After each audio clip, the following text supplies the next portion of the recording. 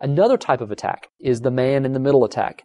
The man-in-the-middle attack sits between the subject and the authentication server using a network sniffer, which is just a device. Normally, it would be some sort of device that listens to the network packets coming through. You can do this by putting a network interface card into promiscuous mode, which means that it's going to be picking up everything. Using a network sniffer, it'll grab traffic en route to another destination. Well, if you can grab traffic that's going to and from an authentication server, there's the possibility, if it's unencrypted traffic, that you can actually see what the user is providing for login credentials. That's another type of attack.